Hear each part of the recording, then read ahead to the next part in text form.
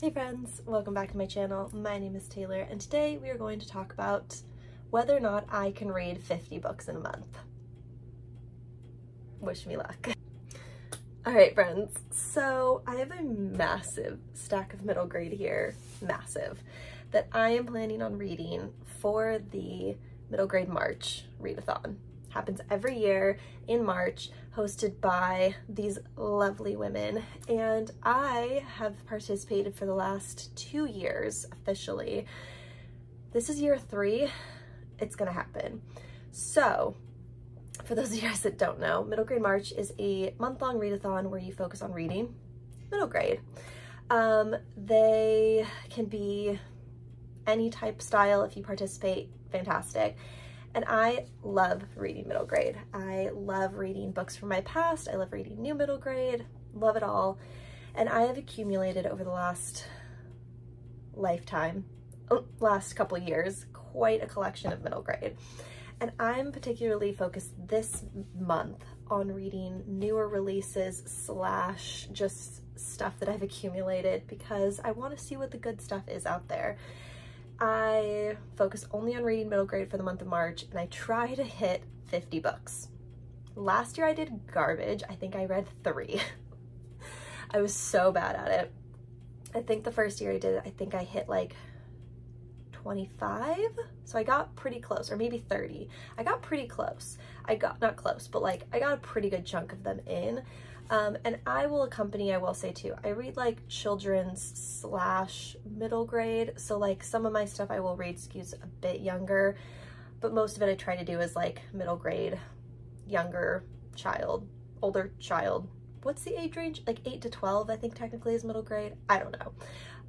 But yeah, not for young adult. Children are the target audience. Anyways, I have a bunch of books here. I don't even know if this is 50. I just pulled off a majority of the middle grade off my shelves that I'm interested in reading sooner rather than later, and we're going to talk about it. I don't know what most of these books are about. A lot of them, like I said, are newer releases, but I figured I would show them to you guys, and you guys can let me know which ones you're excited for me to read, which ones you guys are planning on reading if you want to participate in the month of March. I also, as well, I will say, will leave the challenges down below, which I'm going to try to hit, as well as tag the channel members that are hosting the readathon down in the comments below. So keep eyes for that if you want to participate and kind of follow along with everything that they're doing, because I think it's great. Okay, so let's talk about some of the books that I'm going to be reading. Starting off with The Girl Who Lost a Leopard by Nisrana Farouk. This is about a girl who is friends with a leopard. I think pretty self-explanatory. Love books that are essentially in other cultures and other worlds. I love an animal storybook. I think this one's going to be great, and it's pretty short as well too. Next, I'm obsessed with this cover. This is Tangled in Time: The Portal by Catherine Lansky. This just looks beautiful. I don't know a whole lot of what this is about, but I think it's like a time traveling, teleportation story. So it's basically about a girl named Rose who basically gets teleported through her grandmother's greenhouse, which sounds amazing. Next, we have The Wolf Wilder by Catherine Rundle. This is about, again, a child's connection with a wolf. This is about a girl named Theo who her and her mother trained domesticated wolves to fend for themselves in the snowy wilderness of Russia. Interesting. Sorry if I'm going through these kind of quick. There's a lot of them. Next, we have one of my favorite middle grade authors. This is Eva Ibbotson. This is the Abominables. Abominables. Why does that sound wrong? Anyways, this is, I'm assuming, about kids that go to the Himalayas and find some abominables. I can speak, I promise. Okay, next we have a book by Sandy Stark McGinnis. This is The Space Between Lost and Found. This one's a very short one, so I'm hoping I can read this in like a sitting. This is essentially about a girl named Cassie who, her mom, I think, gets dementia. Yeah, and this is about a girl, this is one by Extraordinary Birds. I think I've read 2 as well by her, and I really, really loved it. So when I saw she had a new one come out, I wanted to pick it up. Next, we have Caterpillar Summer by Gillian McDunn. This is another one I've heard quite a bit about, and this is about a girl named Cat whose younger brother is named Chicken, and they get sent to spend time with their grandparents on a place called Gingerbread Island. And they're gonna be really cute. I think the rep in this will be great, and I'm excited about it. Next, we have one that I've been wanting to read for a while. This is A Monster Calls by Patrick Ness. This got made into a movie a couple years ago. I think it's about a girl who's, or boy whose mom gets cancer. Yeah, and the monster that kind of comes from it. I think this will be really, really beautiful, probably hard to read. And the visuals of this, like the illustrations, like, it's gonna be good. Next, another one that's recently getting turned into a show. I saw this pop up recently. This is Kate the Camilio. This is The Magician's Elephant. And this is by the author of The Tale of Despero, and I'm really excited to see this. I think this will be super, super cute. It's about a guy named, or an orphan named Peter, who's trying to find his sister. I think it's gonna be really cute and short, so I think it'll be fun. Another one we have that just has the most beautiful cover. This is Hurricane Season by Nicole Melby. This is about Fig, who's a 6th grader, and her father starts having some mental health problems and starts talking about just the girl and living her life and just the things that she's struggling with in that season. So I think it's gonna be really beautiful, heartbreaking, and the cover, again, stunning. Next, we have Tune It Out by Jamie Summer. This is about a girl who loves to sing but then gets separated from her mother by Child Protective Services, and I think just her trying to navigate that. Again, the thing that I love about middle grade is it's like real world situations, because I don't read a lot of contemporary like young adult and adult, but like middle grade for whatever reason like just takes that little snippet of life where like something crazy happens and then they just have to navigate through that for whatever reason, and it usually kind of takes on an element of its own, and I love that, so I'm excited for this. Shifting gears into a little bit more fantasy, this is Grump by Liesl Sturriff, and this is essentially the fairly true tale of Snow White and the Seven Dwarfs, I believe told from Grumpy's perspective, which I think sounds adorable, and I love the cover of these. They're just so cute.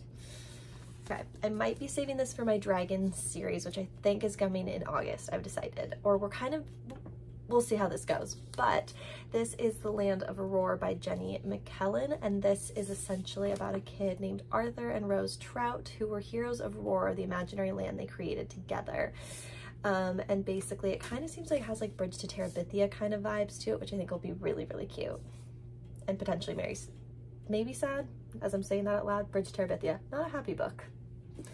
Okay, another one that I'm excited to read just purely for the illustrations. This is Firefly Hollow, which looks like it's going to be a super fun read. This is basically about, let's see, Cricket and Firefly, who meet a giant named Peter. And I think if it's these two little characters, I think they may run into a human and adventures will ensue. I think it's gonna be cute. Another dragon book that we might be reading early this year is Hatching Magic. This is basically about Theodora, whose father has run off to the jungles of Laos without her, and about a dragon who basically disappears through a magic hole in time when looking to place her egg. Seems fascinating, seems cute, seems quirky. I like it. Another one we have is Willa of the Woods by Robert Bettany. This is about a girl who is a night spirit of the Smoky Mountains, which sounds fascinating. Again, I'm trying not to read too much into these, but I think it's gonna be really good. And I think I actually got the sequel recently as well too, but I don't know where it is, but it's somewhere and I'm excited. Okay. This one is really high up on my list. I really think I'm gonna get to this one pretty soon. This is Tentacle and Wing. This is by Sarah Porter, and this is essentially about a girl whose father, she's born with animal and human DNA thanks to a genetic experiment gone wrong. And she gets shipped off to a quarantine school, I think has to learn about how to like adapt to the world around her. This I'm genuinely really excited about. I think it's gonna be really, really good, and I'm very excited about it. All right, this is My Last Summer with Cass by Mark Creeley. I actually don't know if this is middle grade, but it's about two people that essentially get separated in like their last summer together. before Cass moves away to New York. So I think that'll be really cool. Oh, also the cover art on this edition, beautiful, beautiful book. I'm very excited about it. Next, we have a very popular middle grade, which is When You Trap a Tiger by Tay Keller. And I'm very excited about this. This, I think they're trying to, oh yeah, so they're trying to heal her sick grandmother from Lily, who makes a deal, yeah, with a tiger to try and help save her grandmother, I think. So super cute, award-winning, it won a Newbery. You know it's gonna be good. Okay, next, switching over to a very popular middle grade author. This is Rick Riordan. This is Daughter of the Deep. This is a Poseidon retelling, or I forget kind of where the spinoff with this one is, but basically it's about a girl named Anna who goes to Harding Pencroft Academy, a 5-year high school that graduates best marine scientists, naval warriors, navigators, and underwater explorers. Seems exciting. I haven't read a Rick Riordan since the Peter Jackson series, so I'm really excited to read Percy Jackson series, so I'm really excited to read this one. More middle grade. Speaking of other popular authors, this is Holly Black and Cassandra Clare's book, The Iron Trial, the Magisterium series. I'm excited to try this one out. I've never read, no, I have read from both these authors before and enjoyed them. I think this will be an interesting mashup of the two together, so I'll be interested to see how I like this one.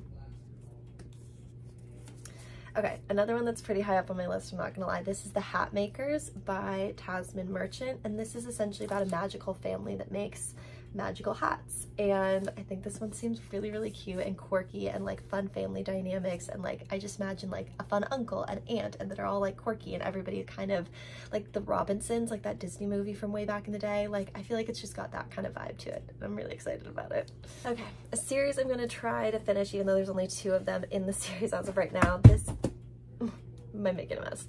This is the Mystic School of Magic, no, Miswick School of Musicraft by Jessica Cowrie. This is one of my favorite middle grade authors. She wrote the Skyborn series right behind me, which I loved last year.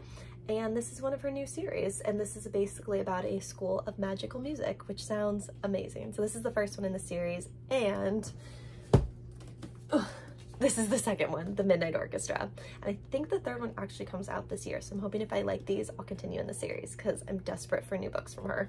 Okay, we're almost done. Like I said, I have no idea if this is even remotely close to 50, but this is where we're at.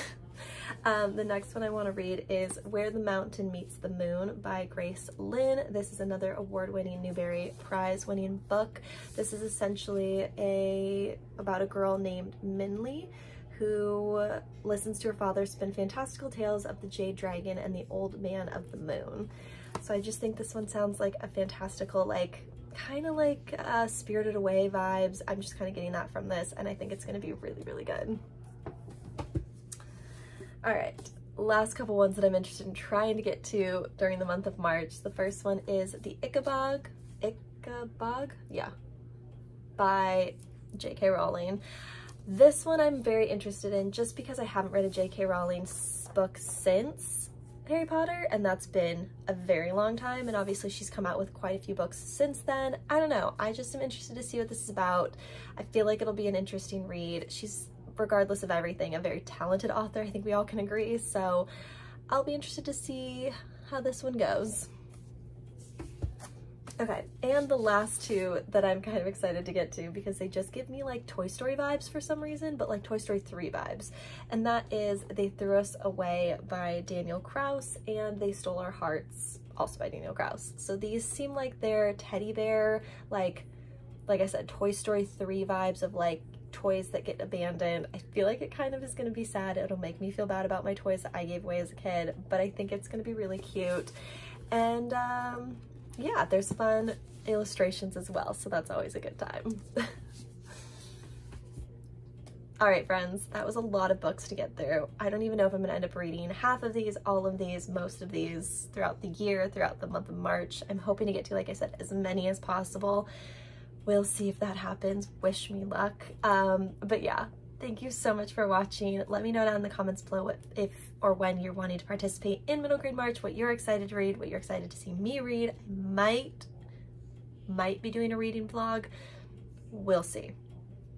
we'll see. Let me know if that's something you guys are interested down in the comments below, and we'll find out together what I end up getting to in the month of March. But yeah, overall, I hope you guys enjoyed this video. Give it a thumbs up if you liked it. Subscribe to see more of my face, and I'll see you guys in the next one. Goodbye.